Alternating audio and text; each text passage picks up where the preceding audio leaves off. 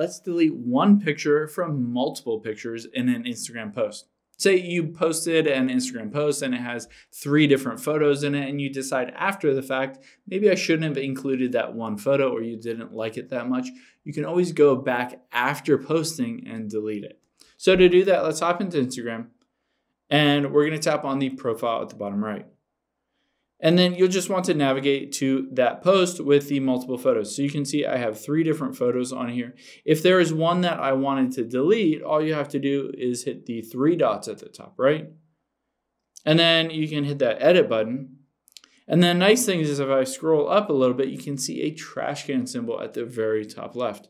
So all you have to do is swipe to, say, the picture that you wanted to delete, hit that little trash can, and it says delete media. After you finish editing, you'll be able to restore this within 30 days. So if you decided if you want to undo that and get that photo back, you can have 30 days. Otherwise, that will be permanently deleted from this set of 3.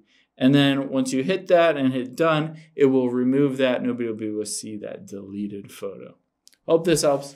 Thanks for your time today, and I'll see you on the next one.